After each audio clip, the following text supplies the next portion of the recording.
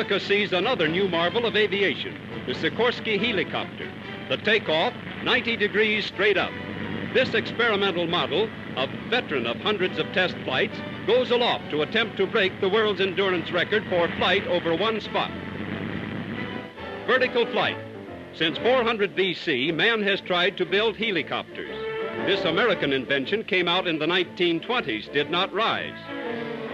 This windmill plane was another product of a decade ago.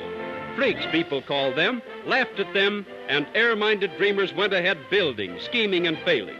But each time, aviation learned something new, something important. These flapping flops of yesterday each played a part in today's great triumphs of aviation, though more than faith took a shaking.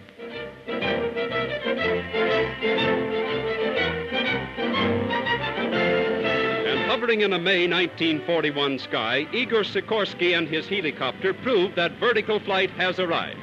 U.S. military observers see important uses for this craft that, supported only by its main rotor's downdraft, notice the blown grass, utilizes three-tailed propellers for control of flight forward, sideways, backwards, or in circles. Sikorsky has at last achieved in a machine the hummingbird's flight, the poised suspension in the air of the little bird that started Leonardo da Vinci drawing helicopter plans 500 years ago. 1 hour and 32.5 minutes of flight in suspension, a new world's record. Able to land within 18 inches of any given spot, the helicopter may open a vast new field of air tactics to American airmen who won't believe the phrase, "There ain't no such bird."